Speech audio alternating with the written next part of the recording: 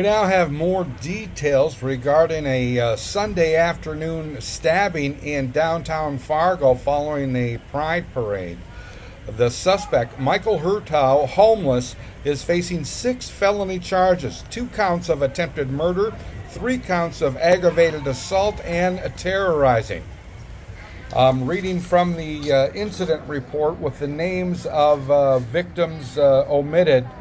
Quote, on August 11th, officers responded to 4th Avenue North and Broadway for a stabbing. Upon arrival, witnesses informed officers that Michael Hurteau had stabbed a woman and man.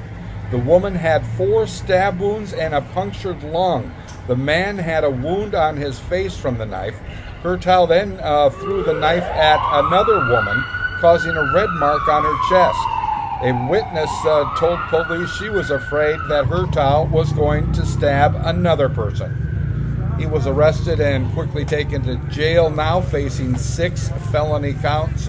I'm Neil Carlson reporting for iNewZ.TV.